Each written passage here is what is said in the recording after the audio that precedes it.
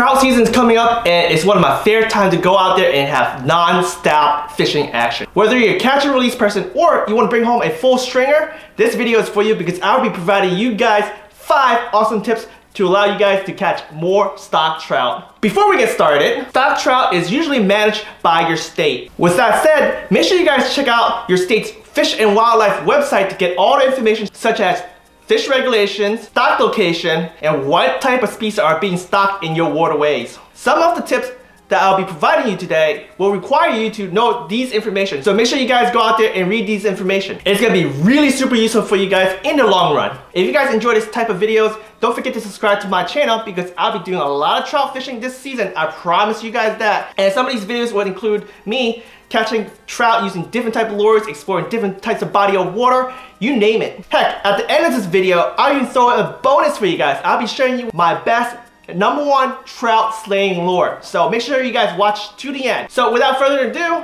let's go to first tip.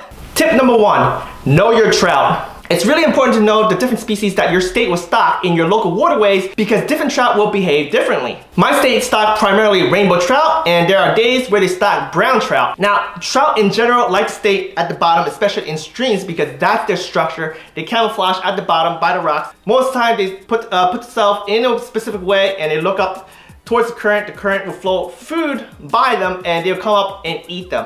Now, the difference between rainbow trout and brown trout is that the brown trout are more aggressive than rainbows. Knowing that these two different species have different behaviors, I know how to prepare the different type of lures for fishing these trout. For instance, back to rainbow trout because they like to stay close to the bottom. I like to fish the lures anywhere low at the water column to about mid-height. Now, if they're super aggressive, then it doesn't really matter. Now, brown trout, as mentioned before, they're super duper aggressive, so you can throw the lures anywhere and swim it pretty fast and even high in the water column. Heck, you can even get a top water strike from a brown trout a lot easier than rainbow trout.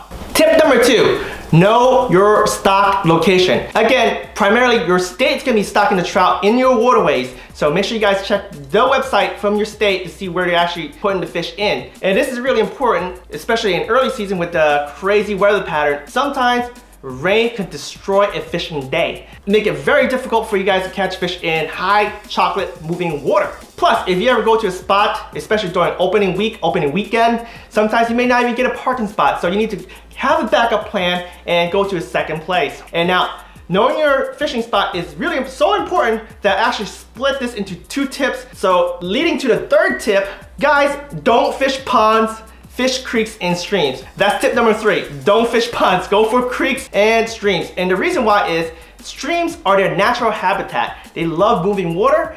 And also, guys, streams, usually they're fixed with where they're stocking. So you guys could technically walk the banks and cast even halfway or even all the way across the stream and catch your trout. Now, if they stock it in a pond, you can walk all around the bank. If it's not the right structure, the right contour, the trout may not even be there. And lastly, because in streams, the trout is always swimming upstream because they don't want to be swept away by the current. They're always looking up the stream, waiting for stuff to swim by, float by, you know, bugs, fish, whatever, and they ambush them.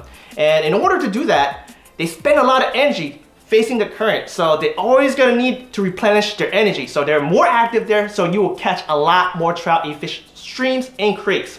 Tip number 4, use ultra-light tackle. Not only because trout are delicate species and you should use lighter lures, lighter lines, and lighter tackle, it's actually a lot easier and a lot more fun to catch these trout using light tackle. I like to use ultralight rod that's be able to throw 1/32 ounce to 1/16 ounce at least.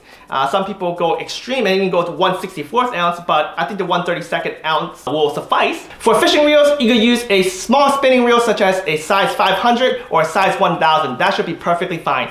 I use anywhere from 4 to 6 pound test line. The thinner the better because it allows you to go through the water column a lot easier. Now, there's different type of materials for fishing lines. For instance, there's mono, there's fluorocarbon, and there are copolymer. Mono floats so it stays in a water column higher and the lure will sink slower. Fluorocarbon will sink faster so it gets to the bottom quicker. And then you have copolymers, which is a hybrid of the two. I would typically say it sinks pretty fast as well. The line that I'm using right now is from KastKing. They call it Fluorokote copolymer. It's actually super duper thin stuff.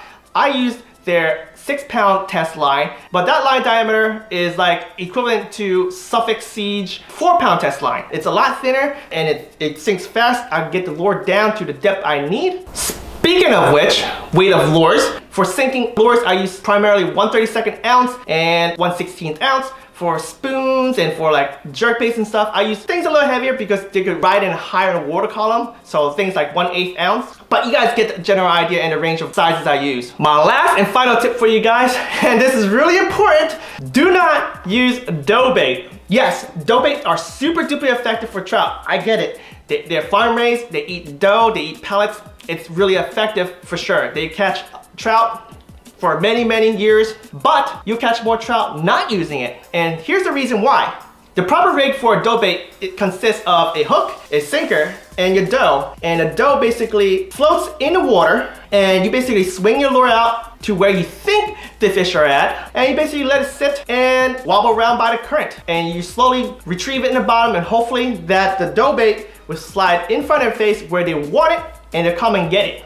That's a slow fishing method. I prefer to be casting lures because I can actually cover a lot more water looking for those active fish. Because you could be fishing in one pool where you think there's a lot of trout and they're not biting. Well, you're gonna keep sitting there soaking your dough bait, and they also come off a lot easier. So you're actually feeding trout dough, and eventually they're not gonna be hungry. I don't like using dough bait for that reason. My recommendation, cast lures, retrieve them, cover a lot of water. If they're not there, move on. This is what they call power fishing in the bass fishing world. You cover a lot of water quickly as possible where you think the fish are most likely gonna be in. So there you guys have it. Those are my 5 important tips that will catch you guys a lot more trout this season. And like I said, I'm gonna give you guys a bonus tip, which is my very, very favorite lure to use to catch stocked trout, and that's the Marabou feather hair jig.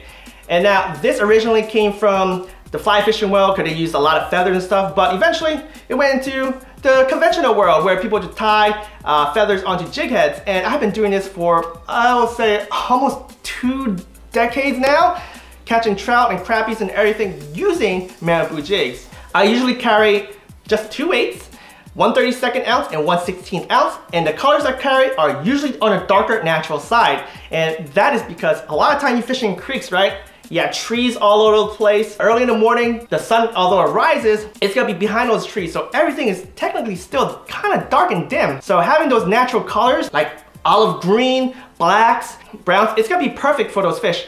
And not only that, a lot of stuff early in the season, like the bugs that hatches everything, they're more of those brown greenish color. And lastly, stocked trout eat pellets, right? In the farms, what color are those pellets? They're brownish green, right? Other colors I would carry, especially on those bright sunny days, would be chartreuse and pink. I'm telling you guys, you must use the Marabou jig. I thank you for watching this video. If you guys have any questions or tips, just leave me a comment below. I'll definitely get back to you guys. Don't forget, the fish don't wait. Start preparing your fishing stuff, and I wish you guys luck catching a lot of trout this season. Tight lines.